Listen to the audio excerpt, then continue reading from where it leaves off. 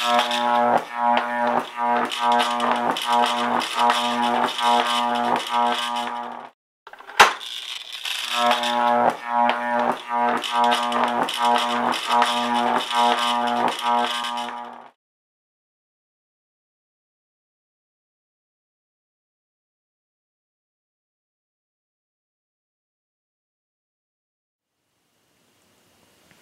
guys, today in this video we're going to build an induction generator. I'm going to walk you through it. Okay, the first thing you got to do, you got to plan out your build so you know exactly what you need to get. First thing you got to get is an induction motor, obviously. And there are different types of induction motors. The one I'm using in the video is the one you see most common without starting or run capacitors. If you get a motor that has start or run capacitors, they have to be removed and the switch has to be changed inside of them because the capacitors will interfere with the induction generator. And you must use motor run capacitors for the induction generator. If you use motor start or any other electrolytic capacitor, they can and usually will explode because they're under a lot of stress and abuse from a generator like this. I know from experience because a couple of years ago I was working on a generator and had an electrolytic capacitor explode in my face. Okay, you're looking at a diagram of the induction generator I'm building. You'll see an engine on the left side. It's just a basic drawing of one. And the induction motor there. You notice the little note in red that says if you want the engine to run at full RPM, so you get maximum power out of the engine, you have to change the drive ratio on the pulleys to get the RPM right on the generator. Because if you get your motor, the induction motor running too fast or too slow, it'll change your frequency. You want to get your frequency as close as possible to 60 Hertz. What that means is if you have a setup like you see in the picture here, the same size pulley on the engine and on the motor turns the same RPM as the engine, which is how I had mine set up because I was using a bigger engine than needed, so the engine was just idling at 1800 RPM, which was enough to keep the generator generating. Because the induction motors have to keep a steady RPM slightly above their nameplate rating. Now the rating on this motor was 1750 RPM. So you get between 1800 and 1850 RPM. It should be enough to keep it generating. I'll be showing a schematic of how to wire it here in just a second. This gives you a rough idea. And on the right side you'll see two capacitors hooked up. That's just for an example. It could be any number of capacitors depending on your setup. It says everything is wired in parallel. If you look, the capacitors, the motor, and the receptacle is all wired in parallel with each other. And there's also a note there that says motor run rated for at least twice working voltage. I recommend 3 times voltage. So if this generator be 120 volts, so you should have at least approximately at least a 300 to 330 volt capacitor, but no less than twice the working voltage. Okay, now you're looking at a schematic of how the generator is wired. This might be easier for you to understand how it's hooked up and everything. You note the bottom left corner, you'll see 2 keys. The wire color key and the connections key. This shows what color the lines mean. Like the black is a hot wire, the gray, which usually is a white, you can't see white on this, that's a neutral, and the green's a ground.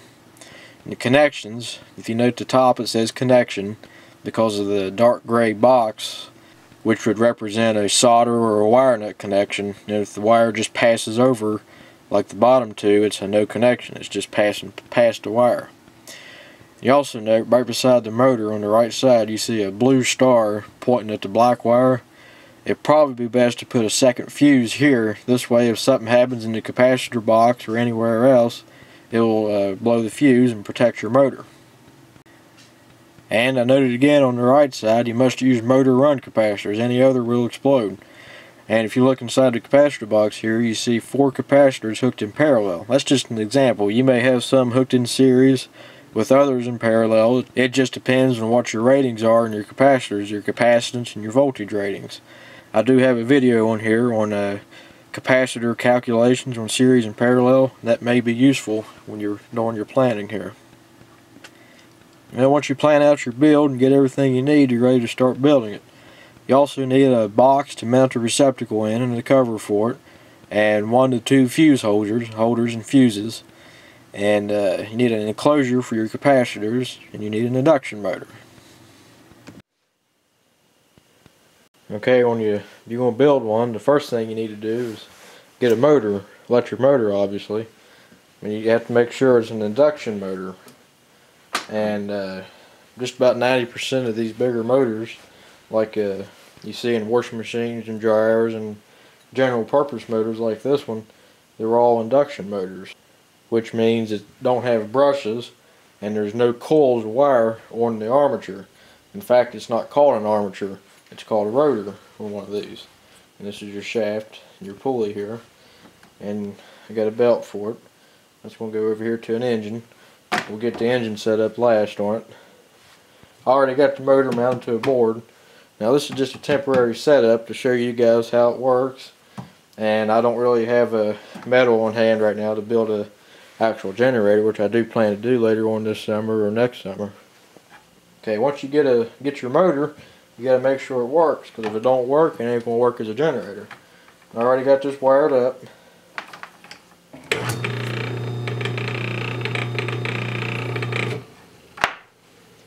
And it works pretty good.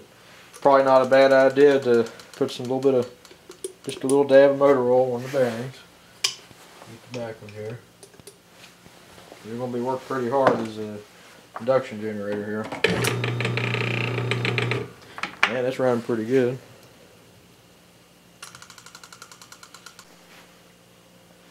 One way I determine if these are induction motors or not, without having to take it apart, is if you listen, when I turn it off, you'll hear a clicking sound. Right there. What that sound is a centrifugal switch that turns the starting windings off. Once the motor comes up to speed, it makes that noise at the end because the motor slows down past the certain RPM. Okay, and once you determine if your motor is an induction motor and that it works, it's time to move on to getting everything wired up. Now I'm going to have a box here with all these capacitors in there, and I got 4 more besides these. These are 60 microfarads apiece. This is 180, and I got 70 over there. So that brings the total capacitance up to 250 microfarads. It seems like an awful lot to me, and I found charts on the internet saying that I just need like 100 to 150 microfarad. I've tried that and it don't work. About 200 to 250 and it starts generating. Also, another good point to bring up, you got to make sure what direction your motor spins when it runs. You see this is moving counterclockwise facing the pulley. So you got to make sure that your engine is spinning the same direction. If it's not, you have to get another motor. This type of motor here has got a shaft on both ends. So if this is spinning the wrong direction, I'll just turn it around and put the pulley on the other end and it'll be ready to go. And also on these capacitors, any capacitor, always make sure they're discharged, that there's no charge on them before you even think about hooking them up or touching them or anything.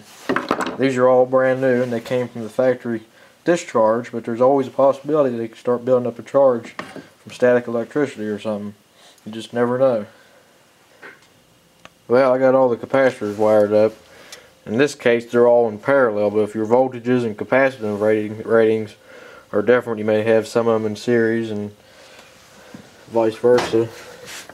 I got a green ground wire here tied into a grounding screw to ground this box here. And I got the wires coming off the capacitors coming in here like that. Now the polarity don't matter on motor run capacitors. It would go either way. And this is your ground. I'll tie that into the box. And if the motor had a ground, I would tie that in here too. Because with any generator, you're supposed to tie it into your grounding on your house. Most people don't, but if I ever do, everything will be grounded here. Now I'm just going to hook everything up here. I'm just using an old computer power supply case to hold these capacitors in. I got my meter hooked up to it and I'm reading 246 microfarad. I had it figured to be 250, but that's close enough. It should work fine. Also note, I can't find the cover for this. I'm just going to leave it like this for right now until I can find it. If you do it yourself, make sure you got all this covered. You don't want to touch anything here, because 120 volts can kill you. I decided to use these spade connectors to get a better connection. Stranded wire don't always fit too good on the screws. This way, be sure to get a good connection on it. And we're just going to put that down there and put it in like you would a regular receptacle. I got the receptacle bolted down here. Make sure the wire's down and get ready to put a cover on there. Now you're probably thinking I should put a fuse or a circuit breaker on here. And I probably should, but I'm not sure exactly how many amps this thing will put out. I don't want to underrate it or overrate it, so we'll determine that later. And besides that, with these induction generators, if you get a short circuit or you overload it, it just stops putting out power. So you can't really hurt nothing anyway. Yeah, I got the receptacle cover put on there, and all the wiring's done. I still like to find this cover though. Well, I got the motor mounted on there. I got the belt put on. I done run it, and it's working now. Got the motor's sitting a little sideways. The belt's not lined up perfect. Not that big a deal, because this ain't a permanent setup. It's long enough to make a video to show you guys how you put one together, basically. I do plan on building an actual frame, like you see generators mounted on. Put wheels on it and everything. Ended up having to take 3 capacitors out of it. Now I just got that. I could get by the smaller box, but I'm just going to leave that for right now. I'm going to put that cover back on there and we'll fire it up and I'll show you what it does. And with any generator, just be sure you start it without any load on it.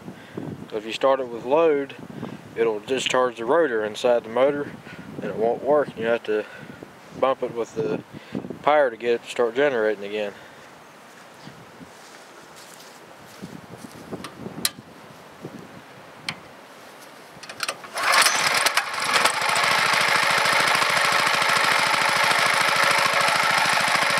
Let the motor warm up a little bit.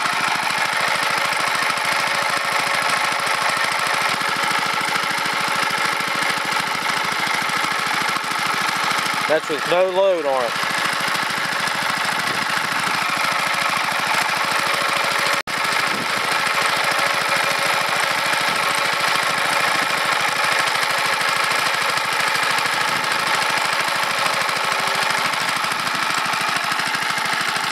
$200-watt load.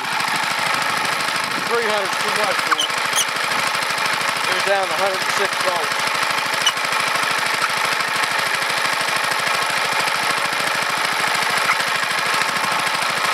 You don't want it to exceed about 135 volts. It's about a 100-watt load on it.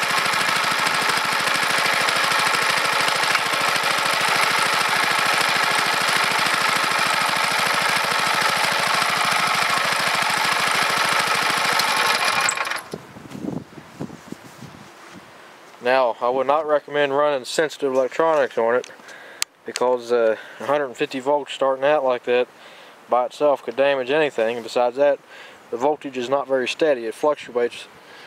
As you can see, the lights dimming back and forth as it's running. Okay, now I got my voltmeter set for frequency. Let me start it up and we'll check the frequency up. You have to choke this engine every time you start it.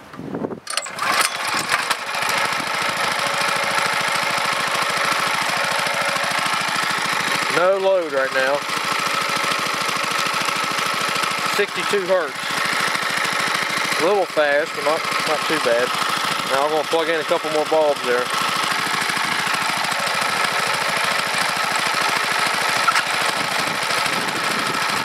That's a 100-watt load. Brought down a little bit. 200 watts, down to 59. 300-watt overload, 57. The governor's working pretty good on the engine, keeping steady.